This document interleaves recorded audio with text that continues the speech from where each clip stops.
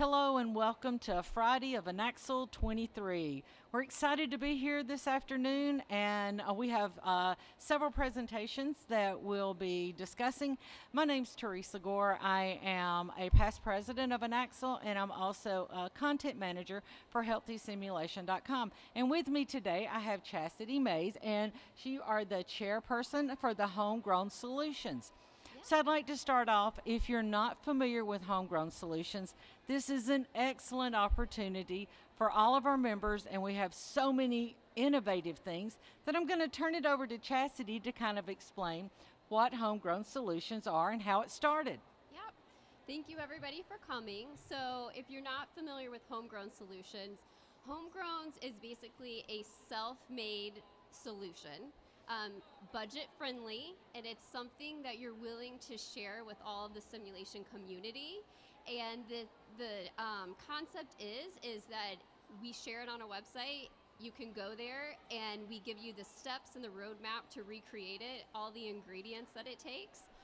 It was started by a lady named Meg Macarello. In 2007, she came to an INACSL conference and she was networking with other simulationists, and she was having a problem with her students. She wanted to do intradermal injections, and the other faculty was like, hey, well, at our center, we use hot dogs to do this. And so it started this whole concept. They found an empty room, put a piece of paper on the door, 40 people showed up to just start sharing ideas, and now it is an official committee, and we have a website within the NLN. Yeah, so this goes past INACSL, and like you said, it's at NLN, and it is a great opportunity. Do you just keep like this year's information, or is this kind of like a repository for people? It is a repository. We have solutions that have been posted since 2014, and the beauty of it is a lot of the solutions, maybe that were in the beginning, have now been adapted. So for example, with the hot dogs, now at our center we take press-on nails, put them in the hot dog, put some simulated pus underneath it, and our learners practice with ingrown toenails. So, yeah, I mean, so these are the things that, we really want your innovators.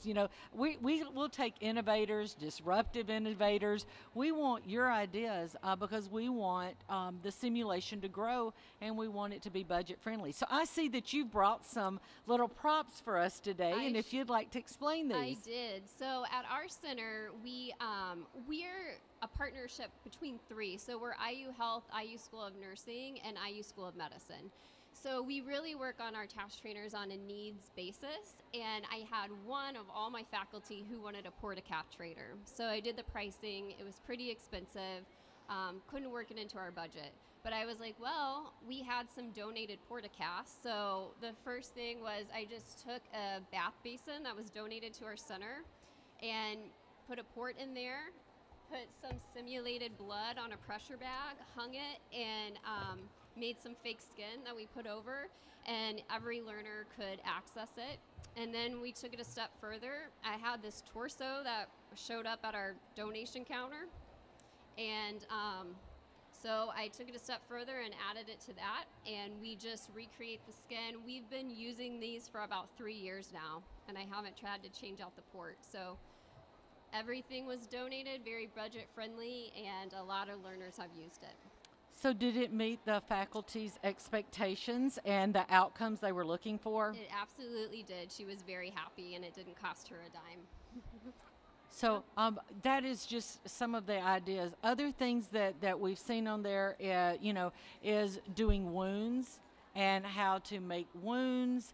And these are things that, I've got one that I need to submit that I'm getting ready that is kind of the same idea, but it's, when somebody's going to inject and you're trying to see how it infiltrates, if you'll take a glove and put kitty litter in it, then when you inject, you see it absorb and filtrate out. Think about that.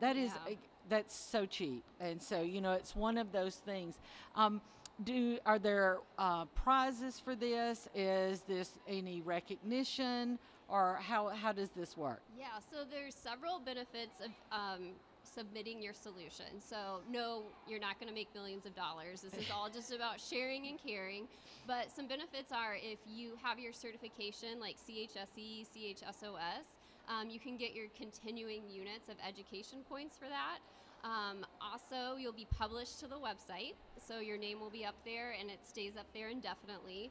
And then each year we invite the top 5 to 7 presenters at the Homegrown Solutions section. So that's today from 3:30 to 5 in Ballroom D if you want to come.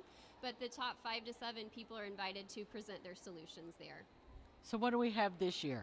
So this year we have the portacath. So sorry I gave it away. We have the gentleman sitting in the back, but he actually took an old Sim-Man that wasn't working anymore and put a aquarium pump, and he made the mannequin have a GI bleed, so it will bleed out of its mouth.